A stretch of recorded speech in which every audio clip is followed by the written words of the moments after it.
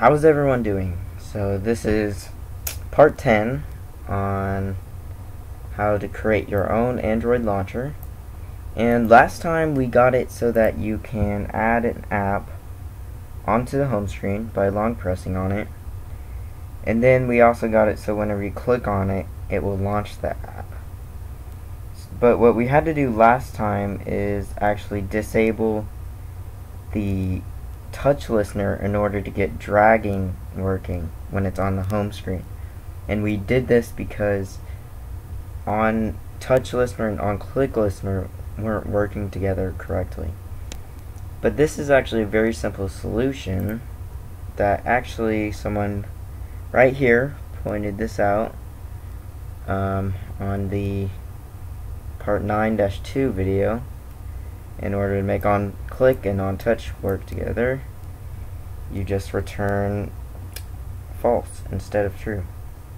So let's go into our app touch listener where we had return true right here, but we need to return false. Now then, we can also re-enable the touch listener that we disabled, and now whenever I run it, so now we can add an app onto the home screen.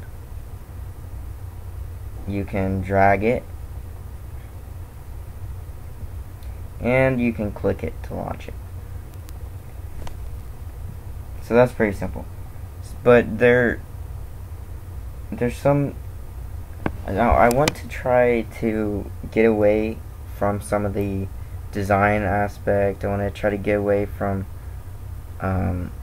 saving data, because this is something that the developers should do on their own. What I'm here to do is provide the complex parts and the parts that are hard to get started when you're making your launcher, and the main parts. So I want to try to get a little bit away from the design aspects, and I want to show you this tutorial that I found. I'll leave the link in the description. This is it. So this is a tutorial for adding a widget, adding widgets for your launcher. So I'm going to quickly go through this. Basically, we need an app widget manager, app host. So let's create an app widget manager and a host. So we can just copy and paste those two lines. Inside of the activity, we will initialize them under on create.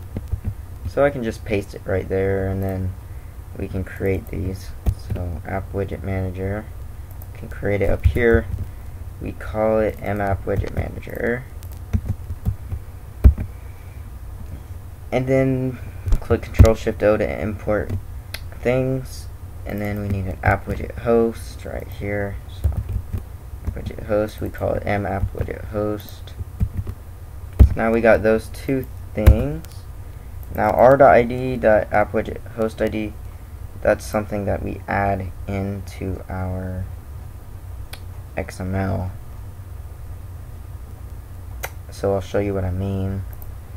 There's a res inside of values. You can add a file. We can just call it IDs, and I really need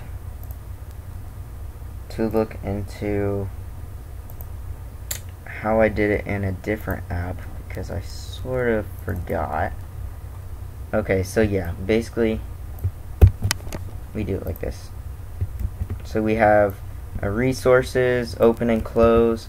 We have an item, and then item type equals ID, and the name equals, we equal it to app widget underscore host underscore ID.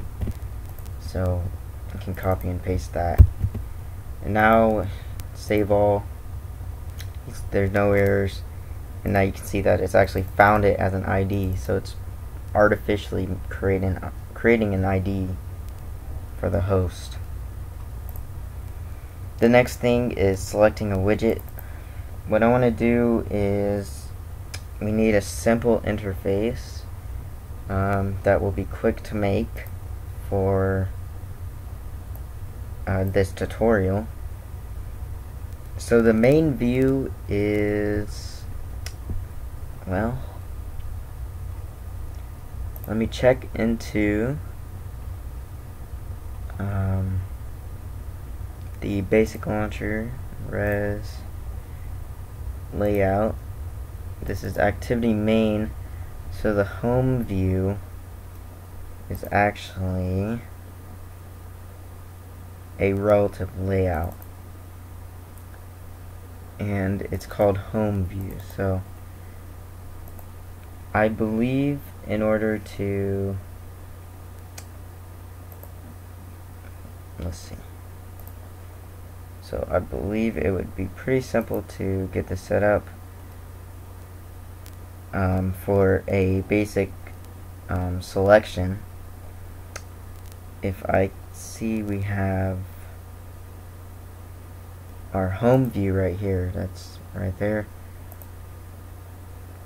Alright, so what we can do is add a on long press for the home view.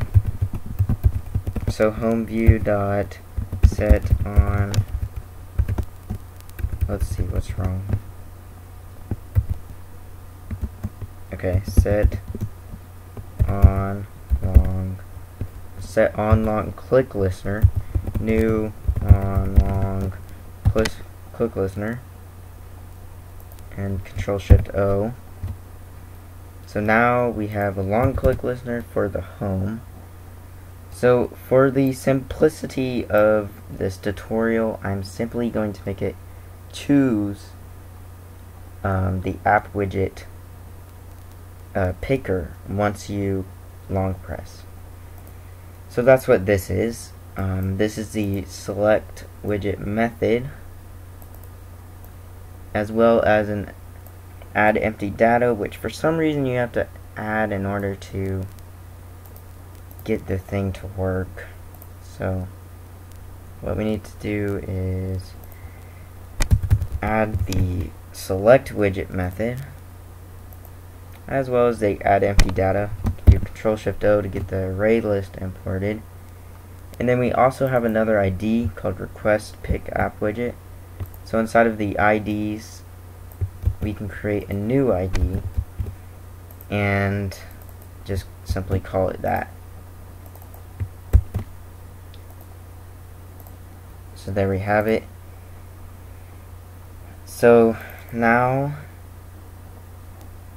we want to add a select widget method inside of the home view long click listener. So simply add that add the call into the long click listener. And then configuring the widget. This is after you've selected the widget. The activity result, that's after activity result is what's called after you do this method, start activity for result. That's standard for that method. So we can override on activity for result, and we can simply paste that underneath. And then the final objectives is we have the request pickup widget, which we have not created, and configure widget and create widget. So configure widget is right here, so we can paste that in. Control-Shift-O again. Now we need the create widget.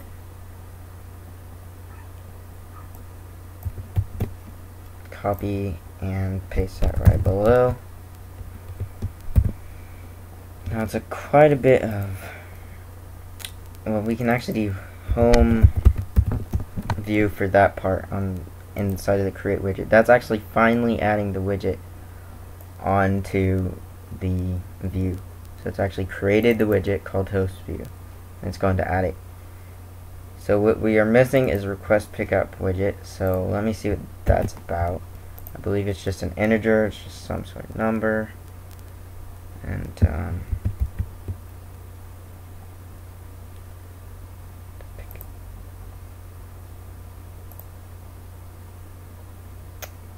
okay. So I believe instead of these, that we can actually do r.id.request pickup widget. So let's just try that. r.id. Okay, create.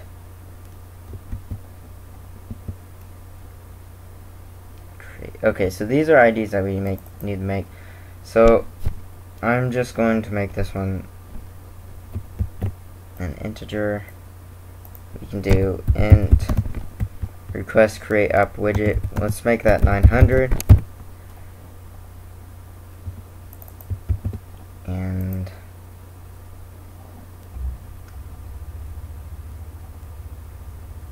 so I guess that's really all we need to do for that part. So then there's also the last part with updating.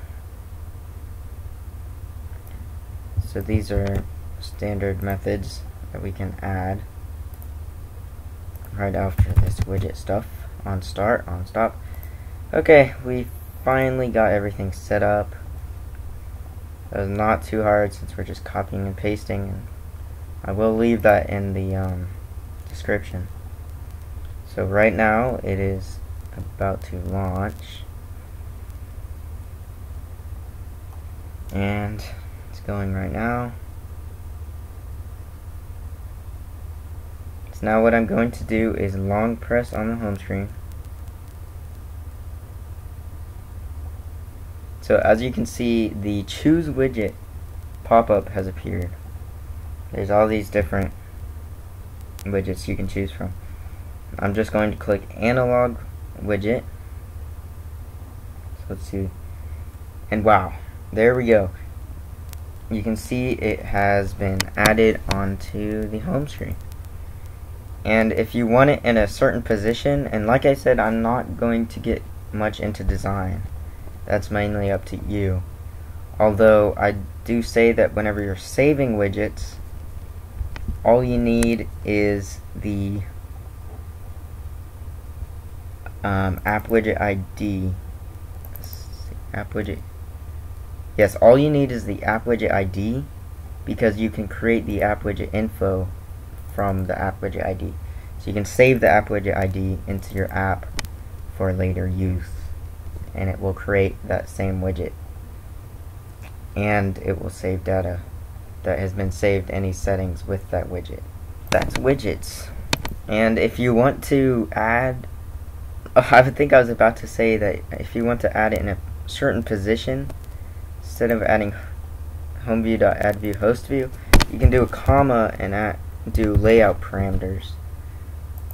So like layout params LP equals new relative layout dot layout params, and you can do width and height. You can also later on set the margins and stuff like that. But like I said, I'm not going to much into design and saving. So there's widgets. I hope you enjoyed this tutorial, and I hope it was not too long. If you like this video, I hope that you will check out a few of my apps. There's Lucid Launcher, and if you feel generous, there's this, and as well as Lucid Browser. So I hope you'll check out my apps, and please subscribe if you would like to see some more videos like this. Thanks for watching.